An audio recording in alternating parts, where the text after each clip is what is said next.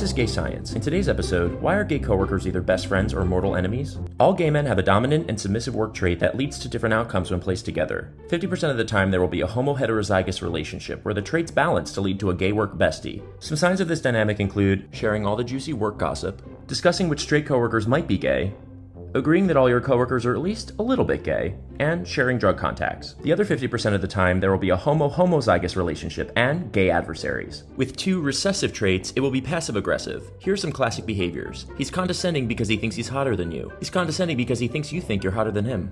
And microwaving buttered popcorn all day because he knows you're on a low-carb diet. With two dominant traits, the work feud will be aggressive and intense. Expect things like never using your name, instead calling you the other gay guy. Tapping his gay circles to dig up your worst rumors, then breaking gay code by telling your straight coworkers. Taking load after load after load. And writing, "There can only be one," on your desk in blood.